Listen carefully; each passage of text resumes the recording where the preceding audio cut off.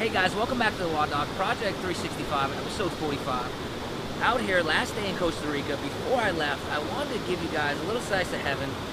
Found ourselves out here in Tapacan, which is a natural spring resort fed by the volcano R&R. The place out here is immaculate, it's beautiful, it's a slice of heaven. But if you ever get out here, I definitely recommend it.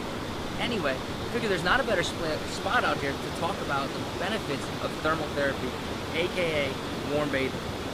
You know, growing up in the sports realm, we always talked about or scoffed at heat, but it turns out there's many benefits of heat, and I'm going to outline just a few. Number one, bathing in warm water up to your neck actually has been shown to increase circulation.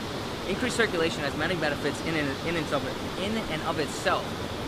For instance, increased oxygenation to tissues, increased nutrients in, increased toxins out. All in all, that just promotes healing. Great for your body, great benefit altogether.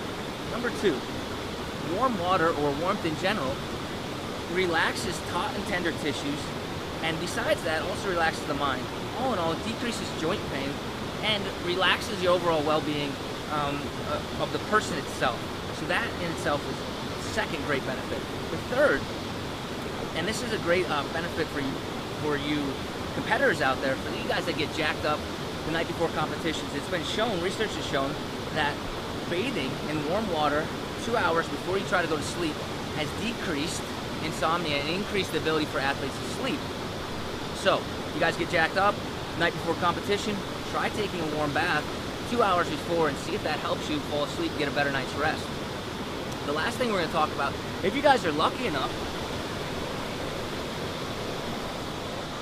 to find yourself in a hot spring, you guys will notice that these rocks are so dark, and that's because they're rich in trace elements of magnesium, sulfur, carbon dioxide. Those things have been shown to have therapeutic benefits to your skin. It's been shown to help heal contact dermatitis, psoriasis, and things like impetigo as well.